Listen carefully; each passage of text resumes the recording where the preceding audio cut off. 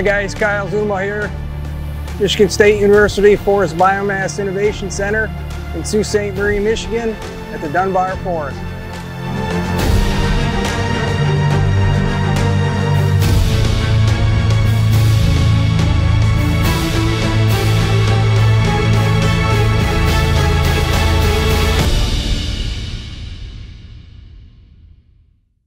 Hi guys, Kyle Zuma here with Michigan State University. We're here at the Dunbar Forest over in Sault Ste. Marie, Michigan.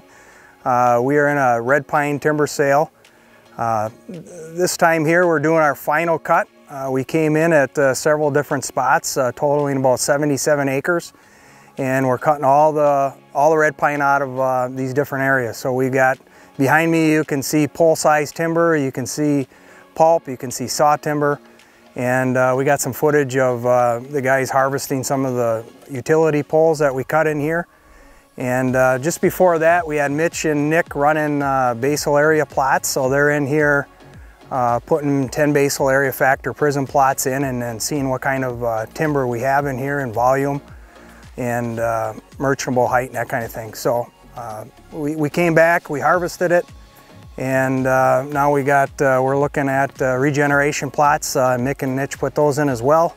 And we're going to see if we need to replant them to red pine or just let them go natural or regeneration.